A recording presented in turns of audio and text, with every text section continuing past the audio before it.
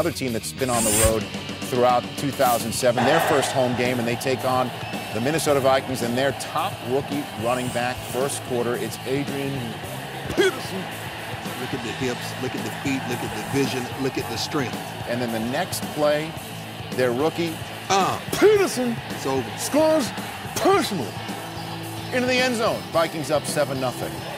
Larry Johnson, he is, you know, if you think about it, the top 3 fantasy football picks this year, LT, LJ, and Steven Jackson have been no doubt causing fits for their fantasy owners, but obviously Larry Johnson could care less about that. The Kansas City Chiefs are winless, and they can't get any points on the board. And Damon Heward couldn't hook up with Tony Gonzalez. They're chatting after the play. Chiefs settled for a field goal. At least they got some points, 10-3. It's 10-6 in the fourth quarter, and on this drive is when everything began to click. Heward finds Gonzalez on 3rd and 4. 2 plays later, the rookie from LSU, Dwayne Bowe, begins to make some plays. Picks up 17 yards. 3 plays later on 3rd and 2, it's Heward to the rookie again. Nice catch. Great catch. He had 5 catches for 71 yards today. His best day of the year. And this touchdown. Hit it up high. And he got his feet down.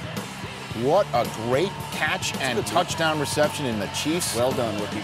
Desperately needed it to avoid an 0-3 start. They win their home debut in 2007 in Arrowhead, winning this game by the final of 13-10.